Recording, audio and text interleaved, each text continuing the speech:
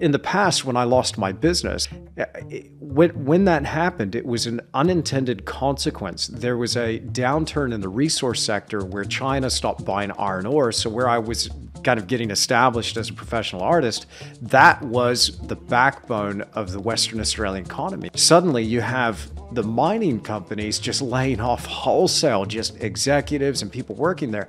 And these are people that make money and they buy stuff. And one of those things that they buy is like a nice painting to hang on the wall. So I think we might be facing another one of those. And I'm not sure what form it's going to come in yet, but I think the displacement of people will have a flow-on effect for us artists.